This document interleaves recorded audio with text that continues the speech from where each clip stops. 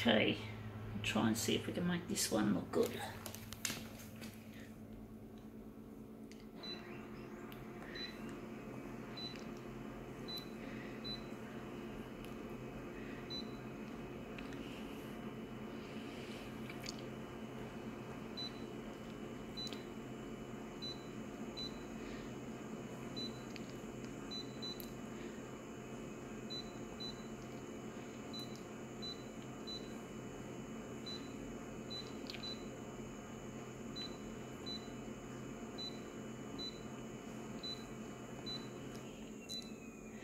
Alright, let's see what this one is and how big we're going to make it. It is founded on the ground for a change.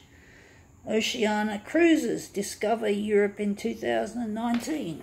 Okay, so we're going to put this on the glass. I'm going to line it up, make sure I cover up this, make sure I don't get this edge here. So I'm going to try and put a thing in the little notch in the paper so I can find where to put the edge.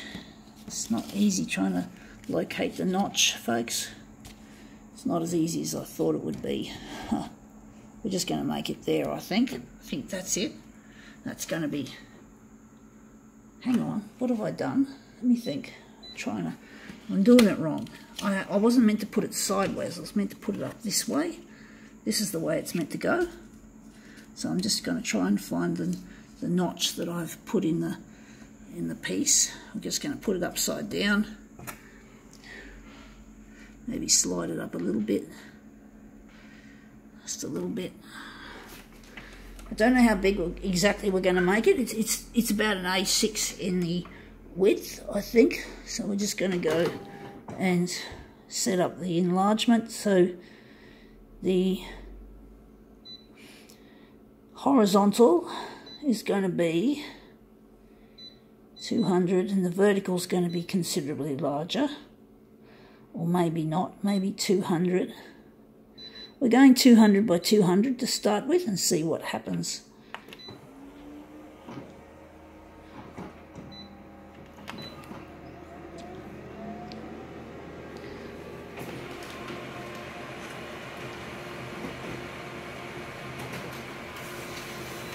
Okay, out it comes.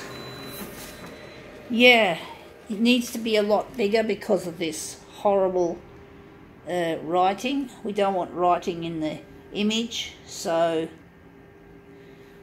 we're going to push it down a bit and enlarge it. Oh, I don't know. We'll see how it plays.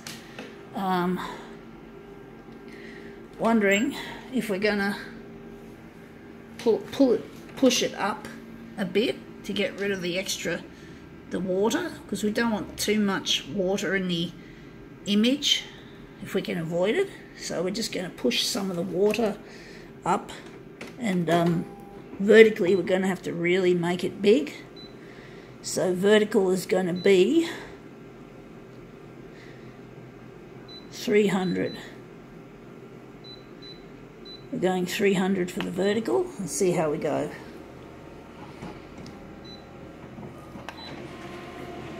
This is challenging. It looks simple, but it's challenging. Let's see how this one comes out. Yeah, we got less water, but we still have some of that damn writing. But we got rid of most of the writing. Just got to get rid of more of it.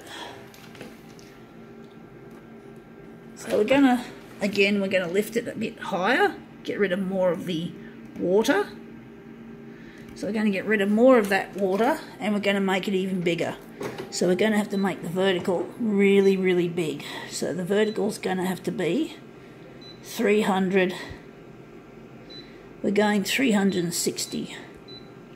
So as you can see in the second one we did, it's really distorted, but that's just a bit of creative license we're going to give ourselves with this piece of work. Let's see how that looks. That looks a lot better. We don't have the dreaded writing in the image anymore. I don't know if this is going to make a really good mirror image. I'm actually thinking we're going to do something. I don't know what to do with it. Maybe to make it larger so that we can make the top bit the mirror image. I don't know what we're doing with it, folks. We're just going to go with it, because often it's hard to know how a mirror image will play out until you've actually assembled it. So I could be a little bit too fussed about it, whatever. So let's see how we go with this. And I'm wondering where the mirror image is going to be. So we're just going to turn one of them upside. Oh, just a bit rough there. Sorry, folks. So they're going to... Actually, no, that's not the way we're doing it. We're doing it with the clouds. We're doing it with the clouds in the picture. I was actually thinking the water might look better than the cloud than here. That's a tough choice. We're now just going to switch over to... Just going to... Oops. Number of original. We're just going to set this up manually just so we don't accidentally get a couple of misprints from... Actually, we just got to go to the mirror image button. That's what I was meant to do. So we just got to get two printed out.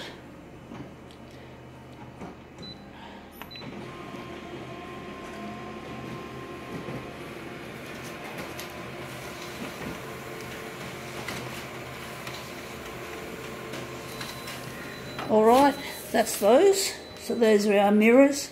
The clouds do look quite nice, interestingly enough. It's a shame the edges are not touching on the on